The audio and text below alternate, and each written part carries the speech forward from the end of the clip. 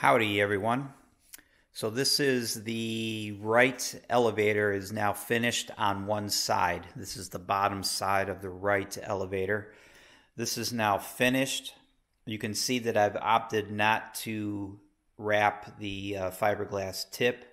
That's going to be painted, mainly because for me, being new to vinyl, I assumed it was going to be too difficult to get the vinyl to curve in this orientation and to curve around the tip and to taper from fat to skinny, and then somehow getting it to wrap around this front edge both in this orientation and or this orientation. I just figured that was going to be beyond my skill set at the moment, and I did not want to cut my teeth, if you will, doing vinyl on this part. So I just elected to take the easy way out and just trim it short of the fiberglass, and then that will just get painted. So a couple of things. You can see the cutouts for the hinge mounts, and you may have noticed I haven't looked at the time lapse, so I have no idea how short that is or how much you can actually see. But these openings were just cut out with an X-Acto knife. I've discovered that if you, rather than coming straight in with the knife, if you angle the knife out about a 45-degree angle and always have it angled out when you make your cut, it will cut the vinyl at a little bit of a chamfer, and it makes a nice transition. You don't have a hard stop. You got a little bit of a transition around the opening, and there is no vinyl left sticking out beyond the aluminum, so you can't catch it at all. So I tried to keep that in mind when I did all of these trimming pieces. When I trimmed all of this piece, you know, stuck out this way quite a bit. When I came in here with my X-Acto knife, again, I just angled it in toward the vinyl around a 45-degree angle, maybe not that much, and made the cuts, and that finishes off this edge really nice, and there's nothing that can get caught now. You also note that I had stopped short of these rivets. Like I said, I was not going to grind these flat. These are domed rivets, so I needed to keep them domed. And to put vinyl around all of these, to have the vinyl wrap around and to get it to seal nice in between the rivets and to seal nice around each rivet. Again, might be doable. I didn't want to fool with that. I didn't want to take the time to try to do that. I think over time it would probably lift between the rivets anyway.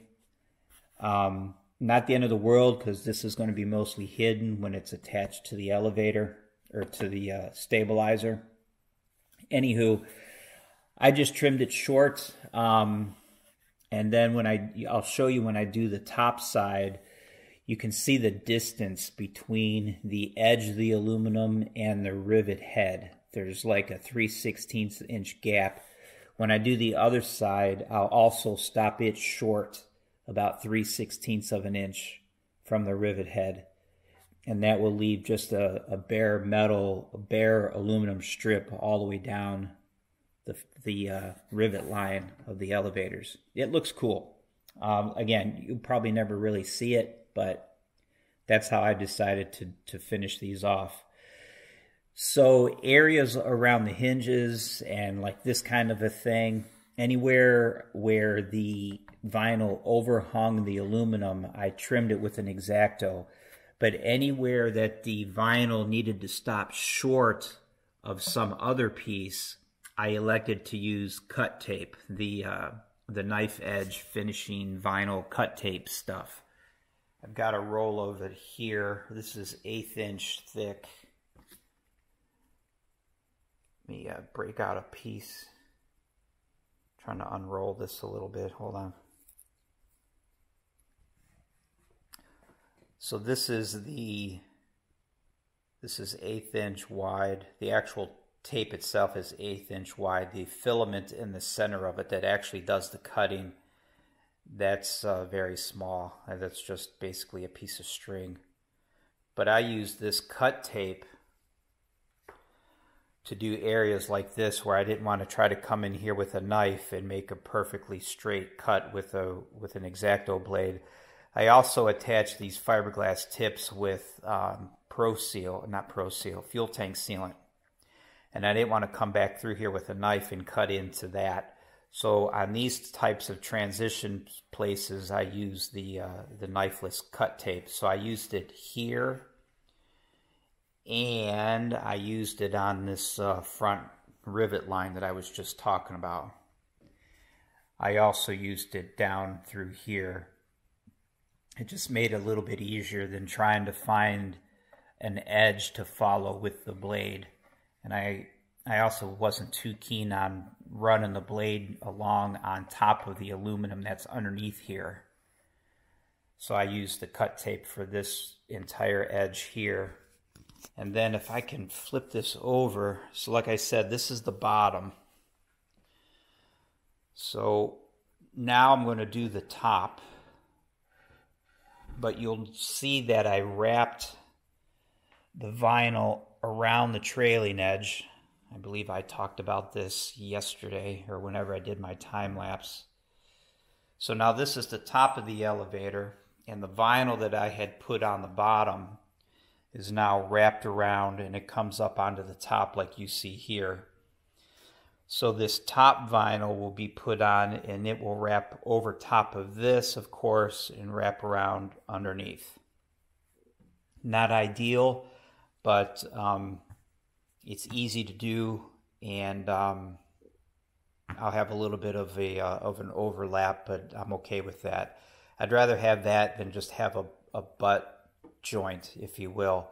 Now they do make, and I don't know what it is, I don't know if it's just plain super glue or if it's something fancy, but they do make, it looks like almost like a Sharpie marker, and it's got some kind of an applicator on the end of it, and you can smear that on wherever you're going to have a seam. And I think you do it beforehand, and then you do the wrap, and it will just help. It's an extra layer of adhesive, I believe, that will help hold these edges down. I suppose you could probably experiment with that, and if you wanted to do a butt joint, I could run my vinyl right to this edge. I could use cut tape to get it cut nice and straight, have it butt up against this edge, and then maybe after the fact come through here with that applicator and put a bead between the two pieces to kind of seal that. I don't know if that's true.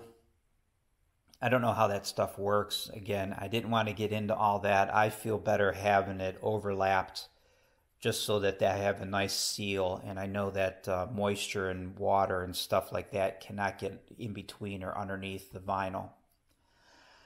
So now when I do this top piece, I'll go ahead and I'll put my cut tape along here. I'll put my cut tape along that front rivet line. And like I said, it's going to come down and wrap around. So when I wrap it, let me flip this back over.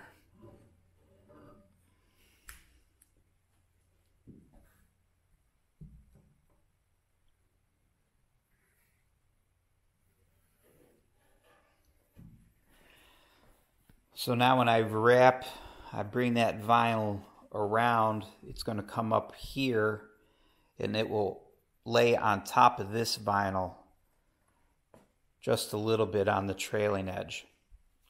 So what I'll do, I'll put this cut tape along here, and I'm going to run a piece of cut tape all the way down this trailing edge, about 1/4 of an inch from the edge, maybe a little bit more, nice and straight. When I put my vinyl on and bring it around and I get it all fitted, then I can pull that cut tape and it will leave a nice long straight line on top, just like it did on the bottom here. And again, it's a little bit of an overlap, but I'm okay with it. So I think that's about it. I think that's it. Cut tape and X-Acto blades, basically, for me. So I will get started on the other side. I guess I'll do another time lapse. It's probably not going to look any different than what I've already done. But I'm not really going to do a tutorial just because I don't want to take the time. I would have to move the camera a lot. I'd have to do a lot of things holding the camera. And I can't work one-handed.